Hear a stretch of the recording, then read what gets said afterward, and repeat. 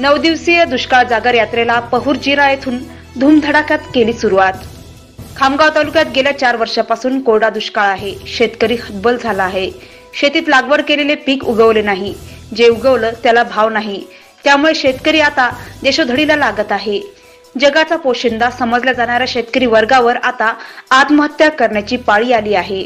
अशा शेतकऱ्यांमध्ये ऊर्जा निर्माण करण्यासाठी आणि शेतकरी पुन्हा जागा करण्यासाठी ही दुष्काळ जागर यात्रा काढण्यात आली आहे। त्या यात्रेच्या माध्यमातून शेकडो गावांना भेट आणि शेतकऱ्यांच्या प्रत्यक्ष मुलाखती या माध्यमातून घेणार आहेत।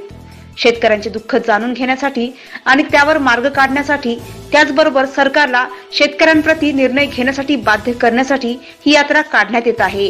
या 9 दिवसीय दुष्काळ जागर यात्रेचा समारोप अटाळी या गावात होणार आहे। त्यावेळी स्वाभिमानी शेतकरी संघटनेचे सर्वेसर्वा खासदार राजू शेट्टी, माननीय नामदार रविकांत तुपकर, गजानन अहमदाबादकर, चंद्रकांत वानखडे, प्रकाश पोकळे सह मान्यवर उपस्थित राहणार आहेत। तत्पूर्वी आज पहुर्जिरा येथून या यात्रेला सुरुवात झाली आहे। सुरुवातीला शेतकऱ्यांसह सर्वसामान्य नागरिकांची मोठ्या प्रमाणात उपस्थिती होती। कैलास फाटे यांच्या नेतृत्वामध्ये ही दुष्काळ यात्रा काढण्यात आली।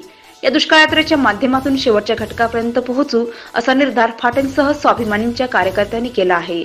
त्यावेळी गिरधर देशमुख, राजू नाकाडे, प्रकाश पाटील, समाधान भातुरकर, श्रीकृष्ण काकडे, सोपान खंडारेसह गावातील स्वाभिमानीचे पदाधिकारी उपस्थित होते।